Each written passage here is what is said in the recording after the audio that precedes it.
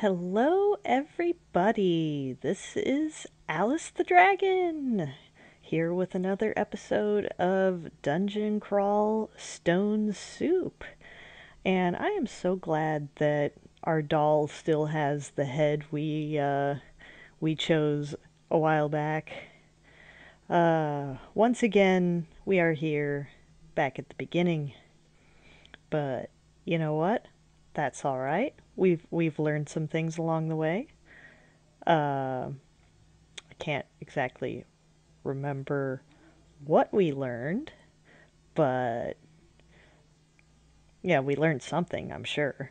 Let's see. I think I'm gonna go with dodging and fighting this time. Oh yeah, it's not to wield the thing that you're weakest in when going into the orcish mines. uh, yep, but I'm sure that we'll be able to get a bit deeper this time. It just takes a bit of caution and a bit of luck. And a lot of luck. I don't know why, but for some reason I've been thinking about the Marx Brothers all day. I think it's because I heard on, I think it was on NPR that I was listening to, and it was like, so and so is, taking this lost Marx Brothers script and putting it out there, and I'm excited about that. If you've never seen the Marx Brothers, like the Marx Brothers, I think appeals to an audience that really enjoys black and white and just absurd comedy, because that is what the Marx Brothers bread and butter is. Yeah, of course Harpo's my favorite, and he never speaks in the films. And instead he will just be so expressive and use things like horns, and he'll put his leg up in another person's hand and just have them hold it, and ooh, glowing boots. But yeah, I highly recommend that everybody watch some sort of flying boots. These are flying boots and they're purple. Oh, I love them. Yeah, we are totally flying. So, you know what? I think we deserve we deserve our wings. We have earned our wings with these boots of flying. There we go. All right, let's go find some food. Snake. Stealth skill is level 2, so that's some good progress. And let's see. Come here, Hobgoblin. At this time next month, I'm going to be going to Alliance Seattle, and I'm excited about that. It's going to be pretty much the last game um, of the year until the fall. So, yeah, gonna have to find something else to occupy my time. And, hey, you want to come with? Yeah, I thought you would. I thought you did. Yeah. I can talk, I swear. Just sometimes words get jumbled up, and that's why I like writing most of the time. I have been writing stories ever since I was 10 years old. I started with uh, a little story I called David the Dragon, which was the story of this boy who gets turned into a dragon, but nobody can see that he's a dragon, and it like hilarity ensues. Uh, it was a very typical 10-year-old like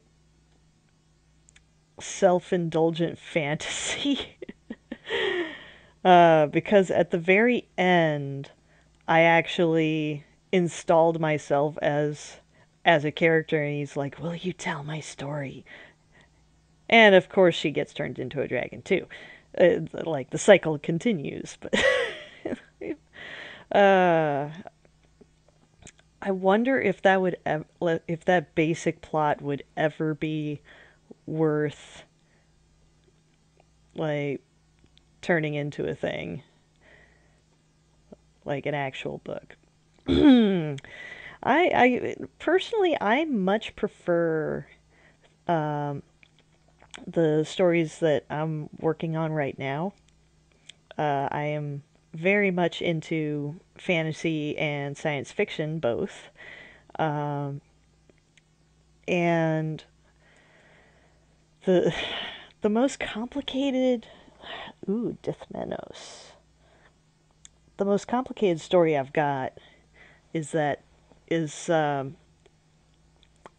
can sum it up as, you know, tavern girl gets kidnapped, is, yeah, impersonates royalty, and is an accomplice in destroying a nation. That is the plot. And I've got so much planned in between that I'm worried that it's going to turn into a trilogy. So let's decide if Dithmenos is the one we want to go for. Dithmenos the Shadowed. Yeah. Followers of Dithmenos gain a strange and otherworldly affinity to the shadows in their environment. This god despises fire, which long ago freed mortals from the tyranny of shadow. Its use is forbidden by worshippers. Dithmenos favors those who would instead destroy sources of fire. Can radiate darkness, step into shadows, bleed smoke. Shadow now sometimes tangibly mimics your actions, which kind of sounds like mirror, like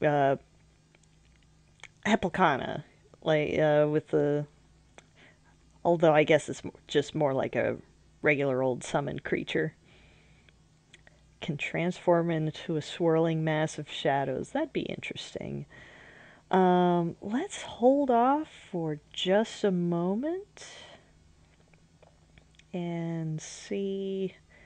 There's a robe there that I can't wear. Get that snake. I should tell you about more of my stories because I like talking about my stories. Um, so, one of my science fiction stories I like to call Zeno the Moon Man.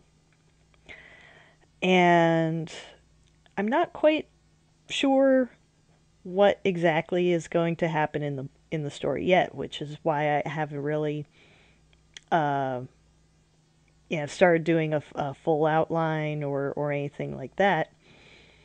But the character Zeno is only a secondary character in this story. He's the main character's focus, and his backstory is amazing. He's actually one of the aliens that is in this first contact story. Ooh, okay. Ooh, I gotta pay attention to what I'm doing. I sped up, but I died. Oh well. Oh, you want to play again? Let's play again. All right.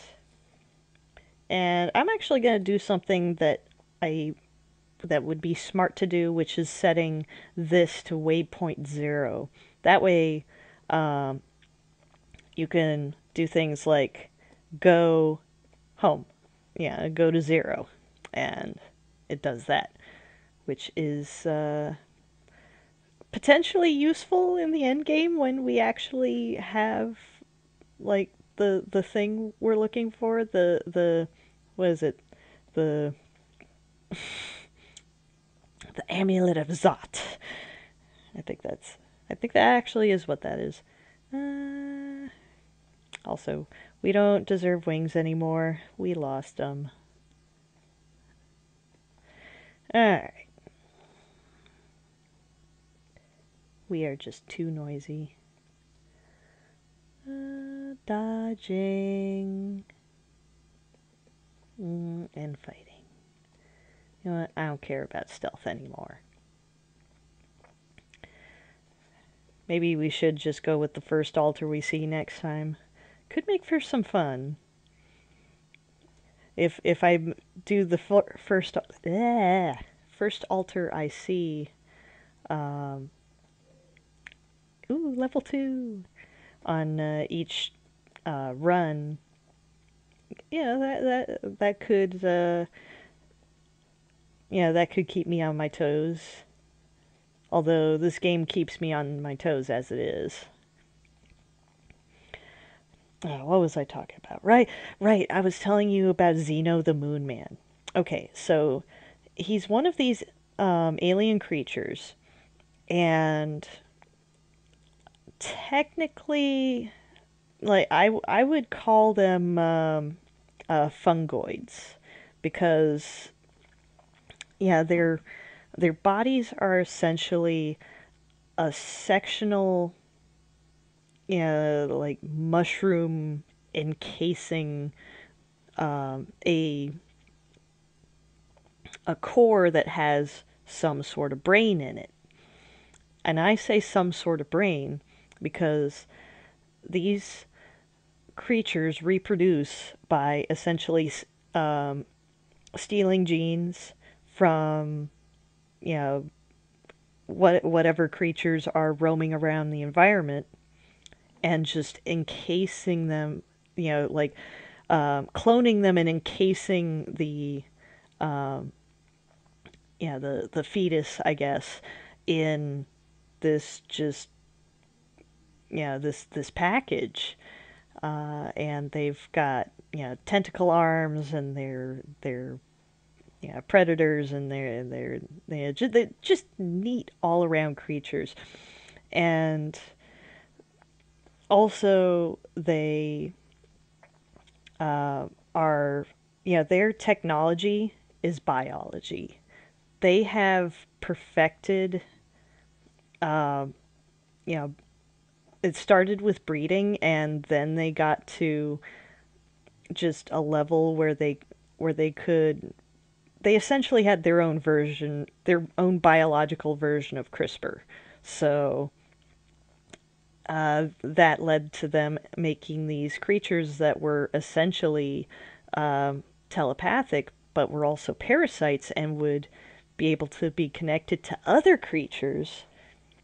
Chuck a stone at the lizard, kill him at the first shot. Yes. So, these, badass aliens are just kind of slowly colonizing the universe.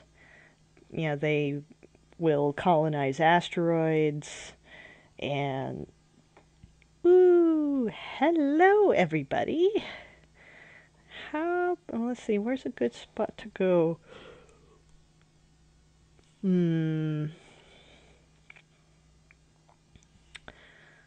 Gotta go around this way. What I like about Xeno is his story actually starts with his with his mother, who is very very curious about the creatures that have developed on the watery world that their colony is like in the Oort cloud. They're beyond Pluto. But she is curious about this little blue planet and wants to see what's on it. And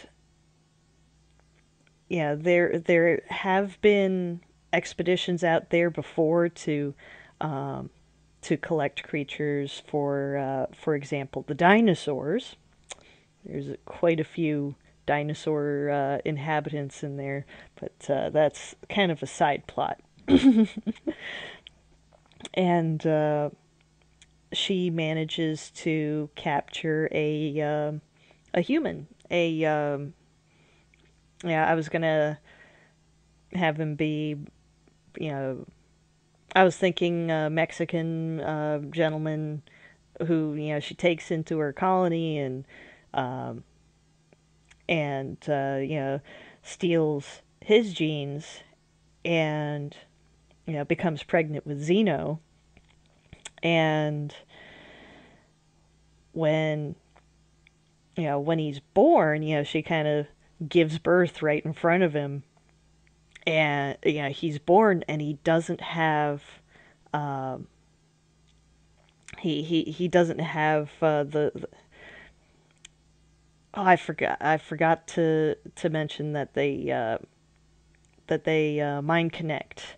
Uh, they have these special communication arms where they'll touch them to each other, and they'll eventually you know grow more if they're connecting to others quite frequently. But he was born without one, which in in her society, that's essentially akin to a grave. Hello, Sif Muna. Well, if I wanted to go after the first altar I was encountering, I guess this is it. Uh, we're gonna have to go into spellcasting. But oh yeah, we'll get gifts of books. Okay, yeah, yeah. Let's try being a spellcaster. All right. So yeah, she's about to she's about to kill Zeno because he's defective and shouldn't be in the gene pool. That's the logic. And he just runs up and eh, ruined whip. Not really. He runs up and takes Zeno and just kind of starts experimenting and almost raising him like a baby because he is a baby. He's got a little baby brain in there, and reacts in similar ways. At that point he only has the one arm that can actually grab onto stuff, but yeah, after a while, the mother eventually gets him to connect with her and with or sorry, connect with Zeno so that she can train him. And he effectively becomes the translator between his mother and father. And they both find out that he's of course very lonely, wants to go back to Earth. So she you would say it was particularly sympathetic, for one of her kind. And so she decides to send him back to Earth. And when she does that, she's discovered, and things don't end up well for her. They essentially tear off all of her arms and dump her in the garbage pit. So, that's a lovely bit of trauma in Zeno's life that is going to affect him as, affect him as the story goes on. Especially since, the reason why he goes to Earth, which is a forbidden planet because obviously the dominant species on there is deranged and dangerous. So, so yeah, he steals a colony seed. Ooh, I'm confused. Ah, dang it. Come on. That was haste, which is enough. Okay. Okay, we're good. Now I can continue my story. So, being traumatized by losing both his mother and his father, um, he eventually decides, he's going to steal a colony seed and go to Earth and try to find his father. Yeah, who he calls Papa, and he gets in contact with the main character of our story. After he set up a colony, set up the colony seat on the moon, and he's like going crazy because he auto pickup turns off if you run upstairs and there's something invisible nearby. Yes, yes, yes. Get out of my face. I wish I had some spells. Sif Muna, I need your help. Uh, let's see. Let's see. Mutation. Oh, that's alright. Mighty clever. Mighty clever. Alright. That, we survived that. That's good. That's good.